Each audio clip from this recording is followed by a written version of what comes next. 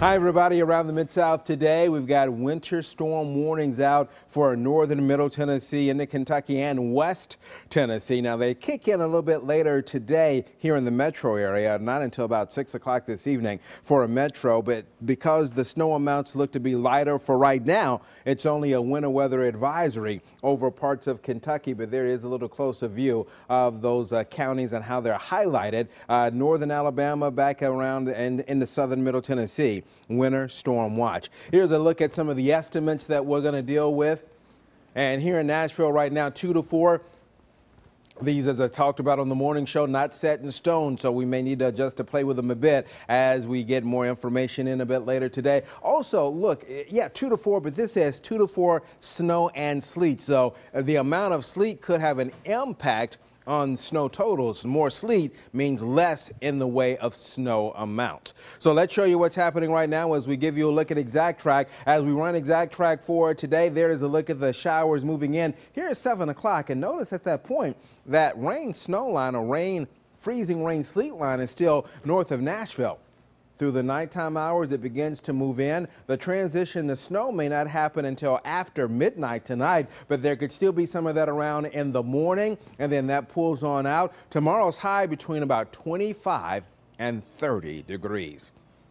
Show you what's happening right now. Another good idea of the boundary there. Ahead of the front, a good south wind. Behind the front, here comes that colder air making its presence felt. And as the winds pick up and temperatures drop, there'll be a wind chill. Good north wind at about 10 to 20 miles per hour for you this afternoon. Good wind tonight and still a nice good wind tomorrow, then gradually dying down as we head toward tomorrow night. I'll show you what's up with the sky. A lot of cloud cover, a lot of rain around the Mid-South for you today. And then watch that transition from the rain into the winter weather overnight. Now this is 32. So at that point, you may have to be dealing with a little bit of freezing rain and sleet. And then late tonight, there is that transition in the areas of snow coming in to Middle Tennessee and southern Kentucky. And look at how cold it's going to be tomorrow morning. That's air temp. New wind north at 14 to 15. It's going to feel as if it's in the teens or single digits. Falling temps today. We set our high earlier today. We were at 65 at midnight. Tomorrow, 28, 10 tomorrow night. Many outlying areas will be in single digits by tomorrow night. But when we get cold weather in March, it's a quick cold snap. We're back to near 60 by Monday. Let me show you our weather artist today. And our weather artist is from Smithville Elementary. This is Amy Noquez, who is a second grader at Smithville Elementary. So Amy, from there, thank you very much. Our school of the day, Glen Cliff Elementary in Nashville. Got a note from Cindy McGarrah. Her grandkids, Caleb is a second grader there. Mia is a kindergarten there. Also, Joni Daniels sent me a note. Joni is the literacy coach over at Glen Cliff Elementary.